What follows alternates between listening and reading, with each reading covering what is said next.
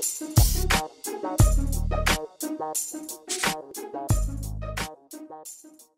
is up, guys and gals? Sanitary 103.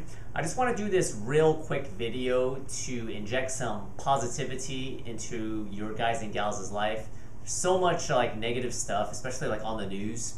If you watch like the 10 o'clock news from about 10 to 10:50, it's like all negative, right? Talking about earthquakes, tsunamis, the economy, and then if you watch the NFL, the whole Ray Rice situation, spousal abuse, all that stuff. So I just want to do this video to actually give props and respect to mothers and also fathers too, that despite their very hectic and busy schedules, I don't have children, so I can only imagine how tough it must be to balance full-time job, kids, and working out. But anyway, I just want to give props to the mothers and fathers out there who make their health a priority in their life. And a quick example is the other weekend, it's like 2 or 3 weeks ago, just drive in, run some errands, and I see it not that often, but it puts a smile on my face when I saw this one lady and she was basically getting her cardio in. She was running on the sidewalk with a baby stroller, and I actually saw a guy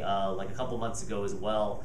I mean, these are people that, you know, even though they probably have a real tight schedule, they somehow find a way to fit in a workout. Just to let you guys and gals know, this video isn't to make the person who has more spare time feel bad if they're just sitting on the couch.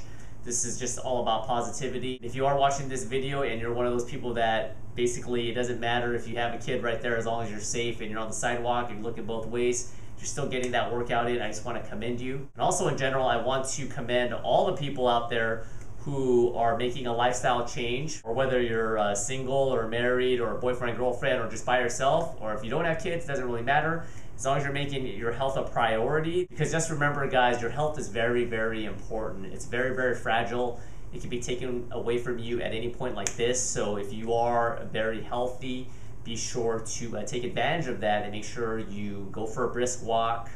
Even if it's very, very gradual, make some gradual changes. You don't have to be, you know, gladiator in 300 or whatever. Okay, you don't have to go balls to the wall, crazy. Just make some gradual changes, make it a lifestyle change, you're gonna be okay. That's about it for this quick video. Thanks again for watching. Comments or questions are always welcome. Any other video suggestions, leave them down below.